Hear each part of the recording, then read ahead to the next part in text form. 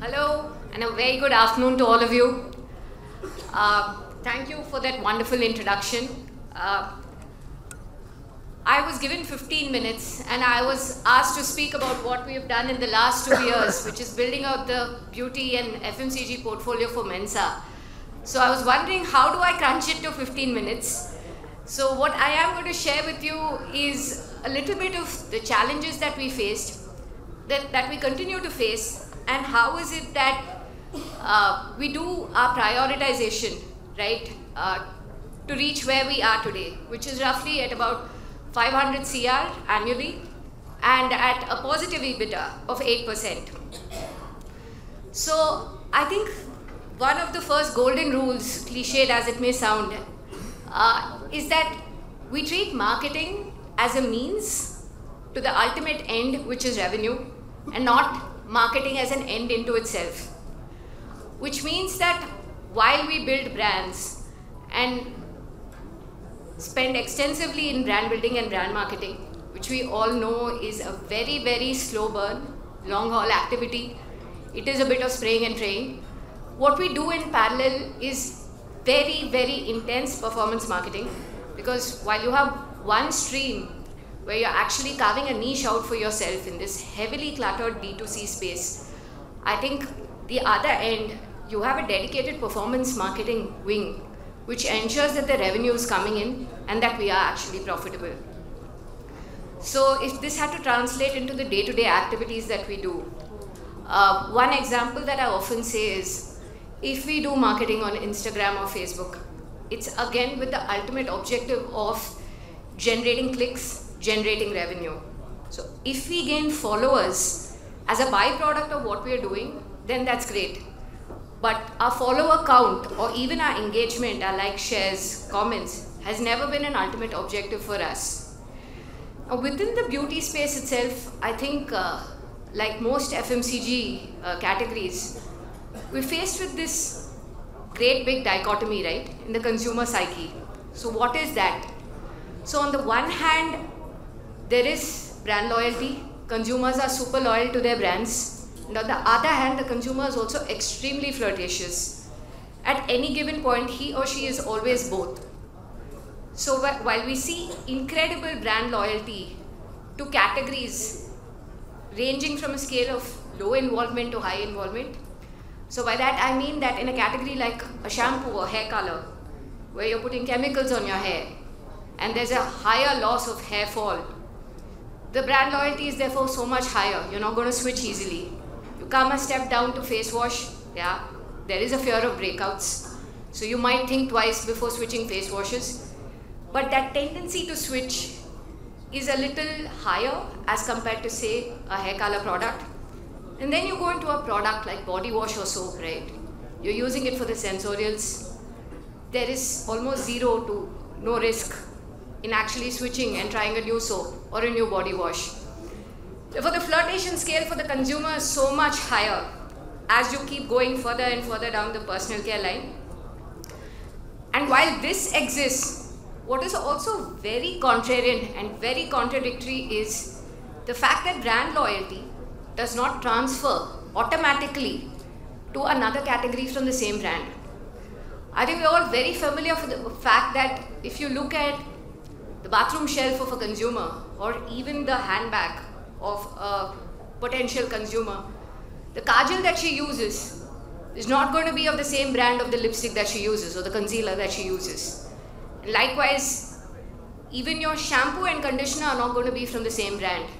So I think one of the tough lessons that we've learned is leadership or holding a strong bastion in one category does not automatically mean that you get that transferred to the next category or subcategory that you launched.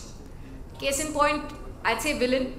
So we've really managed to carve a niche for ourselves in the male fragrance space. But while we made inroads into the personal care space, I think one of our biggest learnings is that there was not an immediate transference. The same way that we observed that a strong personal care brand, even in the, I would say, not in the male grooming space, when they try to launch makeup or when they try to launch hair care, while they may have a strong bastion in skincare, while the consumer may try, the loyalty or the repeat doesn't come automatically. You need to work really, really hard to make that happen. So while this is one additional layer of complication that we deal with, I think the other big challenge that we faced while we actually took over these brands, what we saw was, unlike your traditional brands where reaching a revenue goal has been the big objective, but there's already an established brand recognition. There is, if not spontaneous recall, there's at least some amount of aided recall when you speak with consumers. D2C brands, as we all know, have short-circuited their journey to reaching a 2 crore revenue per month or even a 5 crore revenue per month. But you go ask the consumer, what does the brand stand for? And you draw a blank. Even if we look at the largest D2C brands that we see today in the space, and I spent 5 years in L'Oreal, the company is very close to my heart, and I know the amount of time we spent hammering home the positioning of because we're all worth it, or even 5 problems, 1 solution, right? For a sub-brand like Total Repair 5. But if I go and ask a consumer today, and not calling out any brand name, but if I did ask them what new age personal care brand stood for, the answer that you'll probably get is an ingredient association. Some might say onion oil, some might say apple cider vinegar. But what does the brand itself stand for? Is it more an amorphous sort of understanding, or is it sharply defined? I think you'd be hard pressed to find a sharp definition. And I think that is one thing that we're striving to do for the brands that we have acquired. Majestic Pure and Botanic Hearth are 2 established brands that sell in the US. And this year is a very, very critical year for us because as we speak, we're launching Botanic Hearth, which is in the categories of hair care, body care, and face care in India. I think it's one of the first few instances that we've managed to bring a brand globally to India, because usually we see the vice versa happening, where we launch in India and then we start expanding to international geographies. And in the case of Villain, we continue to make inroads into different subcategories larger than personal care into the men's lifestyle space itself. So 2 very sort of different positionings. You have Villain, which has a clear brand imagery, a brand word, brand codes defined, which we are building on, seeing how we can actually translate it into growth.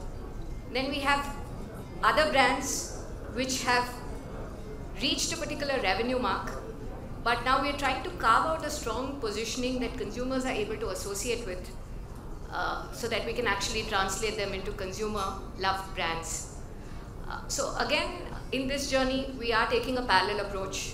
As I mentioned, brand building is a very, very slow activity.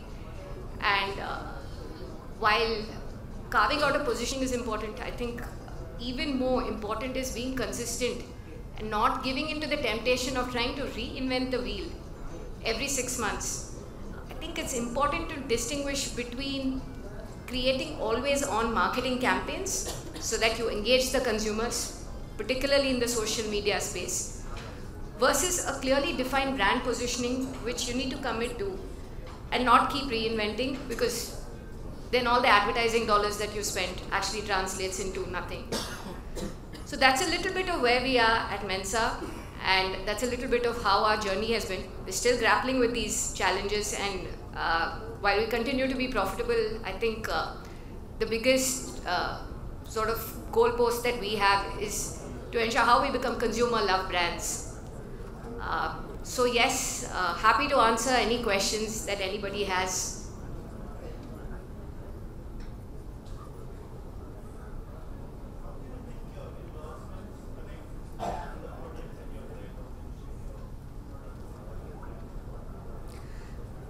So very interesting question, because I think this has been a question that's been asked for decades now. Is that really the sort of best route?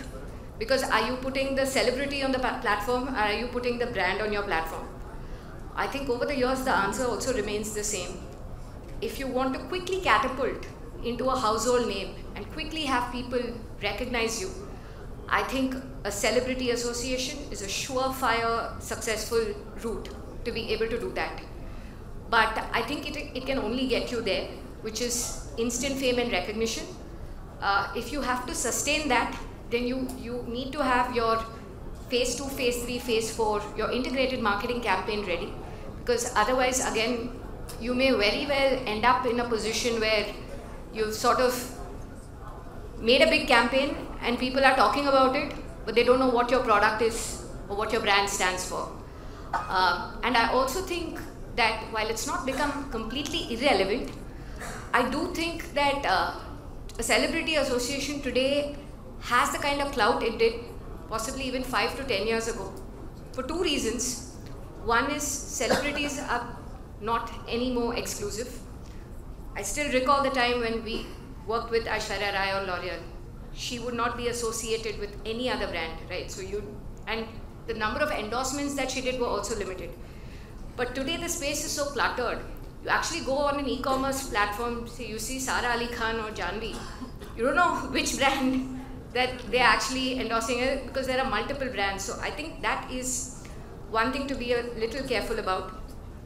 And I think the other aspect that we can't ignore is, if you're able to achieve what you can by actually doing a multi-pronged campaign with influencers, whereby you're reaching more people through micro, nano, and maybe digital influencers, I think that's an option worth exploring than putting all your eggs in one celebrity basket.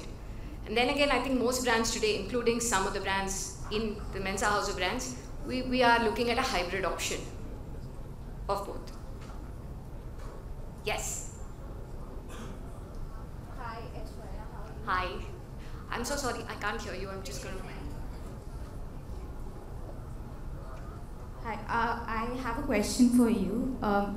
You spoke about, driving business at the end of the day with all the marketing efforts. I want to understand that because you work in beauty industry, you work with a lot of influencer, and on social media, how do you define the goals and how do you justify the ROI that you spend on influencers with direct business impact? I know that you would get reach or views through social media activities, but is there a direct way that you justify that spends through a business ROI?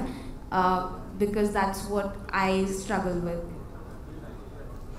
No, absolutely. As I mentioned, for me, even reach is a secondary objective or a goal. And while I may not hit my primary metric, I always define the primary metric as conversion. So if we are doing influencer campaigns, we do have UTM links and we do have coupon codes. So there are two sort of metrics in place that we measure. In the very least, to see that if they're landing in the PDP page, and of course we actually track the conversion that's coming from each influencer. So I think that is the primary metric, and you also get a cookie pool from all the people who have actually visited that, basis which we retarget those audiences. So this continues and will continue to be the primary objective. As I said, as a byproduct, if we get engagement, shares, views, all of that is great, and even an increase in the follower count, right? But these are not the primary objectives we track at all. Understood. So I think I'll connect with you later also, because I've known you since L'Oreal. I was there for a short period of time. So yeah, I would love to know more about this, because I struggle with this in my role. Sure. Thank you.